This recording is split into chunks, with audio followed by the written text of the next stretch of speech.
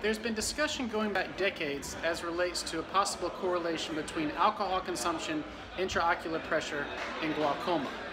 With that said, in lieu of a recent publication I had in Optometry Times, I've decided to go on location to the Stillwater Tap Room in downtown Augusta to discuss the merits and/or potential harms of alcohol consumption as relates to intraocular pressure and glaucoma.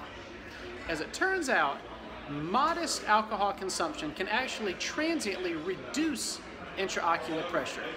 By this I mean maybe 1 or 2 millimeters of mercury.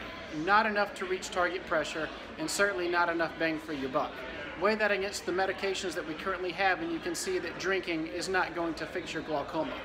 Couple that with the fact that drinking on a daily basis has actually been shown over a period of time to increase intraocular pressure potentially, and you can see that glaucoma is really not to be treated with alcohol. Alcohol is the poison that it is. With that in mind, my other job that I do is review beer and rate it for a local newspaper.